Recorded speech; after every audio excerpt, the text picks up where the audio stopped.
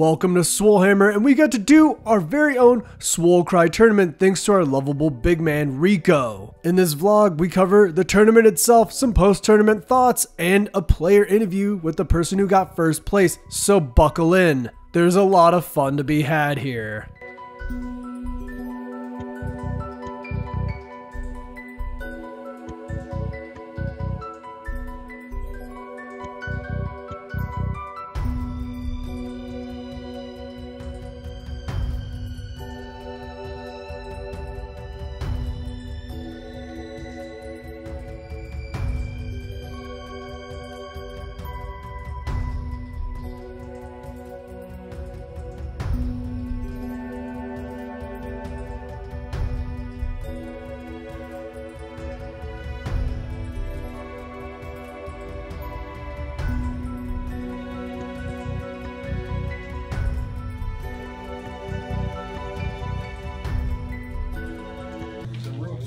Riley, it's the last round. What are you thinking of the tournament so far? I think it's hype. I think it's going to be close for first place. I think it's been a lot of fun. Lots of crazy rolls, lots of Warcry moments.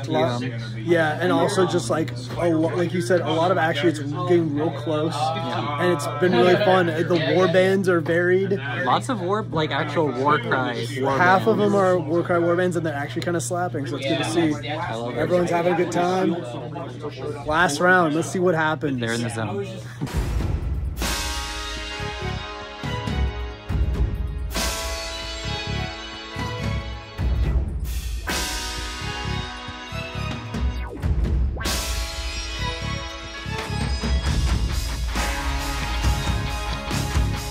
We had a tie for favorite player.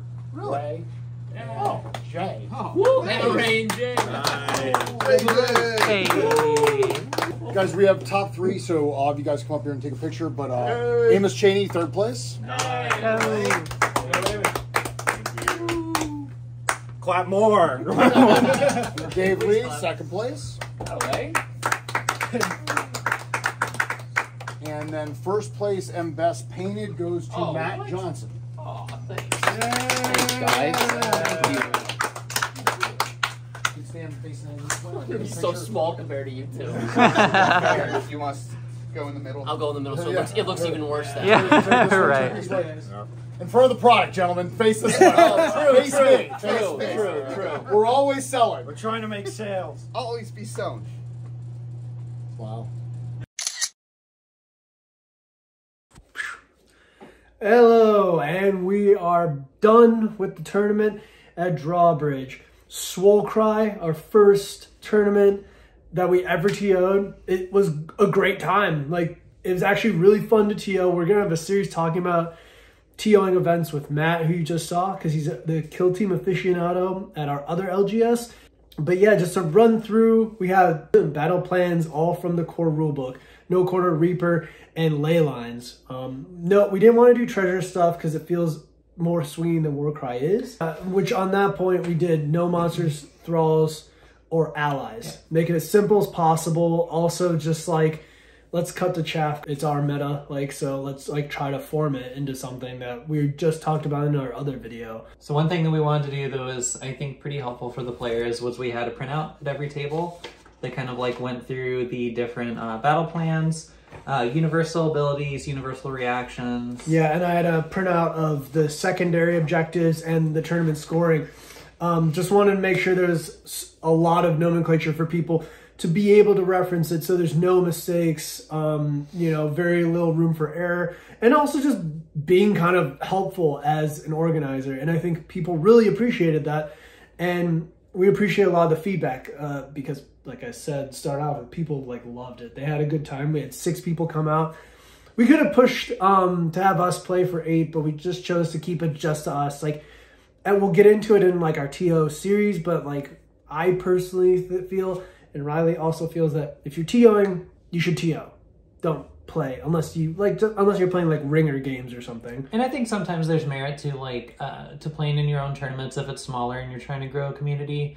I know that Matt usually plays in his Kill Team tournaments. I think just because it took a little while to get kind of traction there. And well, he grew that community himself. Yeah, so he taught everyone to play. He put in the work, so it's you did this so that you could play in tournaments, so I think that's completely valid. Our top 3, as you saw, was Slaves of the Darkness, Spire Tyrants, and Iron Golems. And you will see our interview with Matt. We sat down and talked to Matt. It was really cool. But yeah, I mean, what are your thoughts on the tournament, and would you want to do more? I want to do more. It's funny because we were talking about if we did more tournaments, like if people liked them and wanted more, one, we would do them. But two, we were thinking about future tournaments. We were going to do only Warcry warbands. Yeah. Because they kind of were balanced around each other, and Warcry is not balanced. So take the one element where it's competitive against each other. But however, like the Warcry warbands, at least, I mean, it was a small tournament with some new players. And people were kind of playing whatever the hell they wanted. Yeah, and half the people who came were playing Warcry warbands, but they performed really well. They performed better than I expected. I feel like you can kind of get a lot more legs out of them than you used to be able to. I think they also got buffed a little bit. Like they definitely got a little bit better. We weren't watching every game super particularly, but there was definitely like less swinging moments, and only one of our players, who was the Spider Fang Grot player, which was really fun, was the only one with extreme movement. And thankfully, like, it wasn't it didn't really abuse a lot of stuff. So it was good to see that we had pretty much everyone like on even playing level, getting the most out of their abilities and reactions. And it's just really cool to see that like everyone kind of tried their hardest, and like nothing felt like a blowout. Nothing felt really bad for people. Which it's funny because that happens in a lot of Warcry games. Yeah, I was gonna say, I know that one of the players who was playing Corn put a fair amount of work into his list, but there were some moments where like the dice just weren't there, and I think that that ended up impacting his performance, like just like Warcry moments, like we like to call them. Yeah. The dice tell the story harder in Warcry than they do in other games, and I think we saw some of that today. That's just something that I think you can't ultimately really escape with Warcry. You can fix it, but they won't. So they won't. So this is where we live. So. Yeah, but either way, we're now going to segue to our interview with Matt and get his ideas, and also just how cool it is to, place with Iron Golems and pretty much out of the box Iron Golems. See you in a bit. All right, so SWOLECRY tournament number 1 is done and in the books, and right here, Swole Bro Matt took first place and best painted with his Iron Golems. 63 points, maxed out all 3 rounds. Congratulations! Thank you so much. Honestly, freaking awesome. Yeah, thanks. But yeah, tell us about your rounds. Tell us about the tournament. How you enjoy it, and your opponents and stuff. Absolutely. And Iron Golems in general. Yeah, sure. So the team that I ran was just Iron Golems. Not quite out of the box. I did have to pick up the Signifier because the box makes you choose between the Signifier and the second in command, not the Prefector, whatever his name is. But for all intents and purposes, though, it's like this isn't like you bought 3 boxes. No, not at all. In exactly. Spanish, it was like mostly out of the pretty much just all the specialists and 2 shield boys for the Iron Legionnaires. So yeah, so it was a lot of fun. Yeah. Thank you for running the event, obviously. Rafik did a great job. Of course, thank you. This was a ton of fun. Really nice being on your Drawbridge Games. Yeah. If you guys are in the area, check it out. Yeah, fantastic. Thanks Rico for having us. Rico, wherever he is. But yeah, so game 1 was Corvus Cabal. Never played against this team before.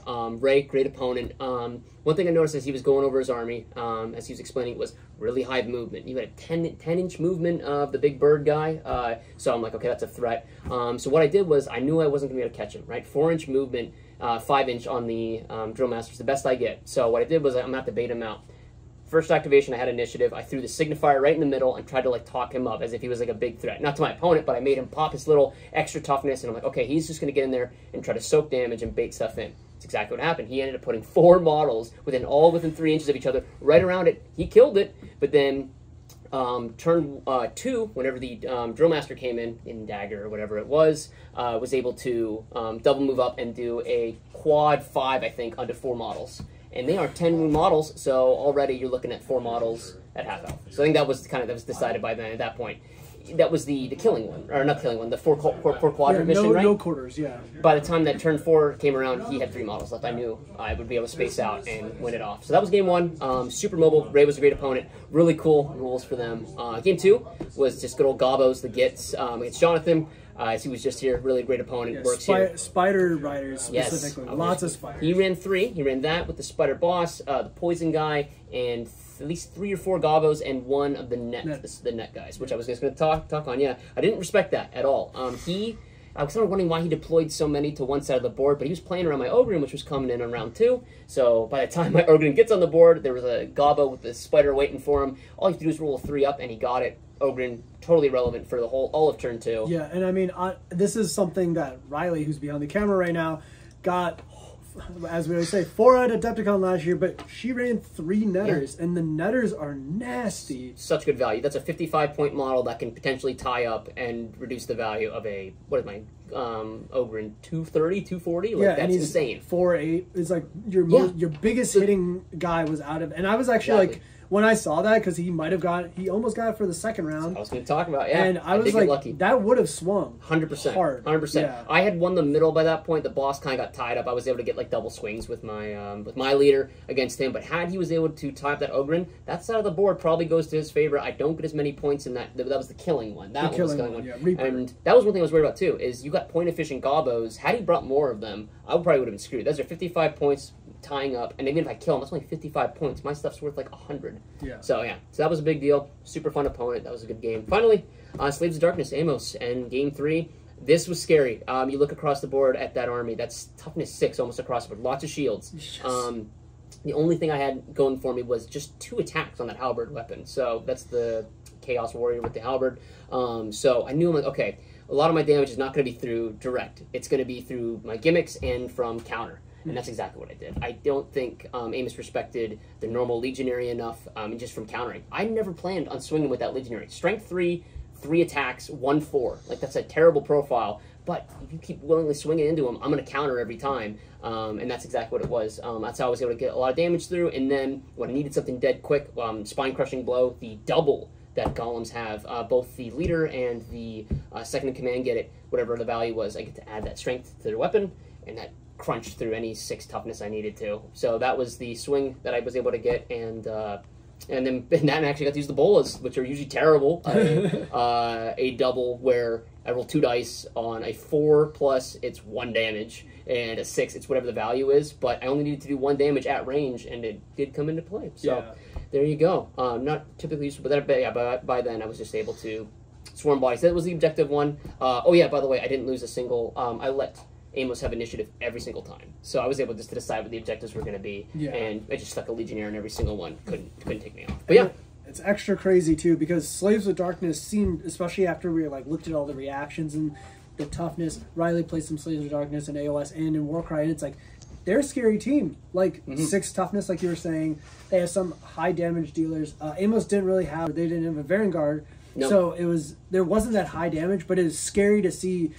Like the amount of bodies that that would not get wiped off the board, but you got through it, which is crazy to me. Yeah, like when I saw the end result, you lost 1. Yeah, and Amos's board was empty, practically gone. Right, yeah, it was, out of all out of all the matchups I saw all day, because I was going around watching everyone's.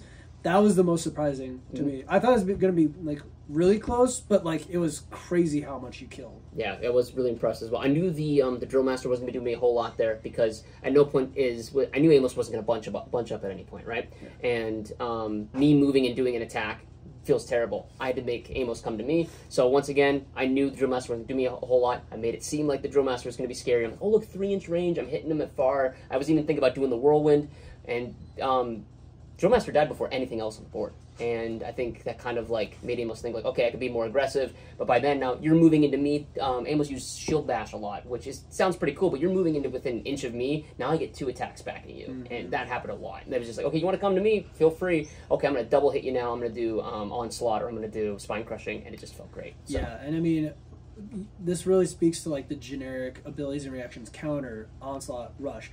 Those 100%. Are super important. Really quick question for you. Yes. How did you find the golem's reactions, the specific reaction? Did you ever end up using that? Absolutely. Like I said, Bolas only came into play in the 3rd game. Never used it before, but that is kind of nice. No range on that team whatsoever, but if I need to kill something within 6 inches that I know I'm not going to be able to reach, right? 4-inch movement, I got to try to throw the Bolas out. That did help once. But the Clashing Iron that they have, did help a lot as well. I had a 12 wound against Signifier. He's got 18 wounds, and I used Clashing Iron, which is if you roll 2 crits, they both just become normal hits. A lot of weapons in this game are 1-4, right, or 2-5 at best. Swingy damage. I'm only taking now like 4 damage. You got to spend that second action hitting me again instead of probably moving on to objective. And that's what I think. That was kind of the nail in the coffin. Was Amos had to spend a whole double activation just trying to kill one guy because he's just so tanky. Like that golems, you can't beat that kind of tankiness at that price. So absolutely, I think all of the golem specific ones I used at least once. That's this entire awesome. time. And Yeah. it's awesome to see, especially one of the OG warbands get not only do well but get first, and it's like half the teams that or half the warbands that people brought were the OG warbands, but it's really interesting to see this because third place was Spire Tyrants, and it's amazing to see that like just these OG warbands like just being able to clean up a little is really cool. You love to see it. They have more usage in Sigmar right now because of Slaves of Darkness updated rules, but it makes me really happy to be able to go back. Like I said, pretty much out of the box, you took Iron Golems and got 63 points in that tournament. And best painted too. Also, congrats because you finished it. You finished the last model this morning. Yes, I literally finished the Signifier just this morning. I used the Valhound Blizzard in the snow, and there was like still snow in my toolbox that I transported them in. So yeah, but he got done, and I'm really glad that people enjoyed playing against me, and thanks again for having it. Yeah, awesome. Thank you. Thanks again. Yeah. So yeah, that was it. I feel like, you know, we want to do more of these, and we're really grateful again to Rico and Drawbridge Games for reaching out and seeing our channel and being like, hey, I want you guys to do this. And we're really grateful for that because it's just cool to be able to do something like the whole point of this channel was to kind of like help newer players, get a community together, and get people playing games. And this is like a physical embodiment of it. So hopefully we can really do more of these in the future, do maybe bigger ones, even with other games. Thank you everyone for coming through. Thank you everyone for watching and being interested in this stuff. And as always, you know, stay swole! Yeah, so thanks again, man. Yeah, of course. Yeah, no problem. Are you talking shit?